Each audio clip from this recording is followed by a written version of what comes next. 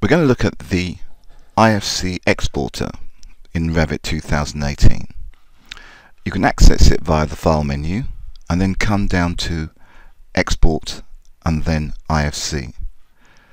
If you've downloaded the enhanced interface, you'll get this dialog box appear, and what it does, it gives you far more options than the standard Ifc Exporter that comes within Revit 2018. So what we've got is a number of different options which we can look at in the setup. So we go to Modify Setup, and it brings up the setup dialog box with different preset setups for Ifc 2x3 configuration and some for Ifc 4, and we're advised to use Ifc 4 when working in the BIM environment because it has more options in the file itself to allow you to export in not only the physical data of the building and building services objects and the structural objects, but also the associated data, like for example analysis and 4D planning information.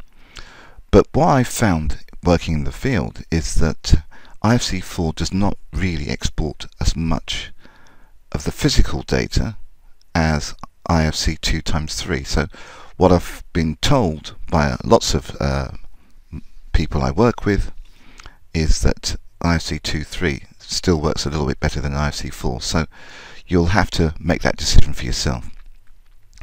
So it's divided up into lots of different tabs. The first tab under General, you can choose which Ifc version you're exporting in, and then you can go to Additional Content and say if you want to export 2D plans or export link files as separate IFCs, and then property set information as well.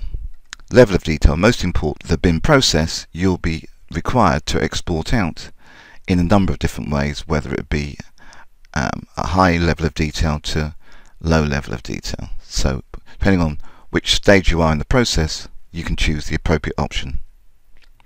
And then under Advanced, a few settings in there.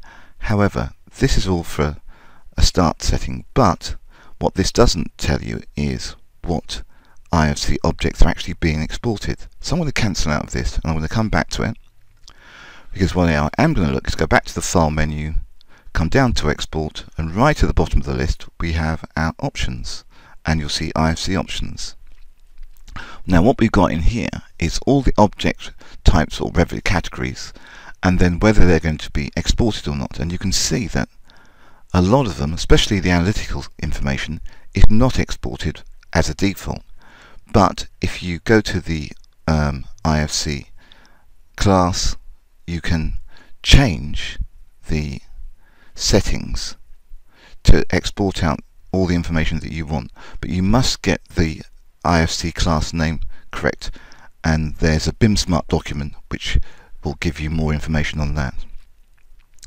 So all that happens is you find the category that's not going to be exported, and then you highlight it, and perhaps I'm going to just take the name of one below it, and then you put in a value that the Ifc Exporter recognizes, and then that information will be exported into the new Ifc file. And once you've done that, you can do a Save As, and then save this file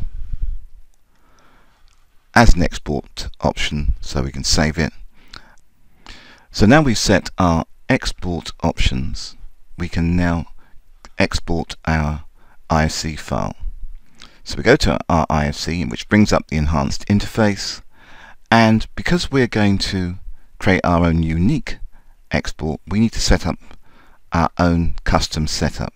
So we go to the Create a New Setup, and we'll call it Setup 2, that's fine. We say OK, and now we can change the settings for ourselves. And as discussed earlier, we're not sure whether to have an Ifc 4 or an Ifc 2.3. Ifc 2.3 does export more options, but Ifc 4 exports different categories and gives us all the extra analytical information as well. So there's two schools of thought in that respect. We'll just have to choose which one gives us the best results. Okay, so I'm going to choose IFC Design Transfer View 4, and then I'm going to go to my additional content and export link files as separate IFCs, property sets, a few settings in here, level of detail. This is going to be late on in the process, so we want as much detail as possible, so we go to high, and then under advanced, perhaps just the IFC options about information there as well. So that's my setup, and it's saved as its own setup that I can import every single time, so I don't have to go through this process.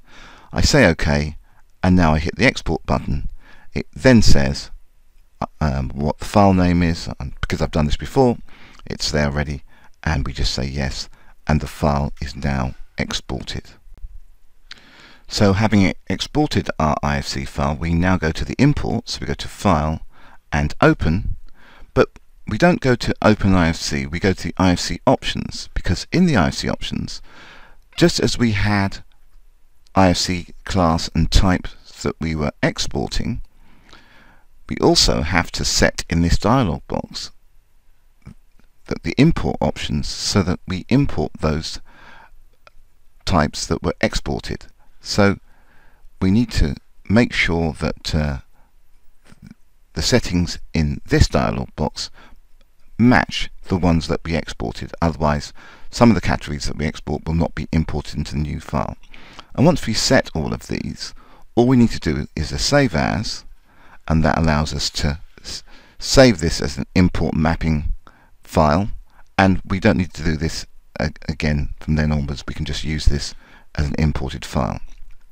Okay, so we've done that, we say OK, and now we're ready to import or open our file. So go to Open, IFC, and then we go and find the appropriate file, which is in our folder,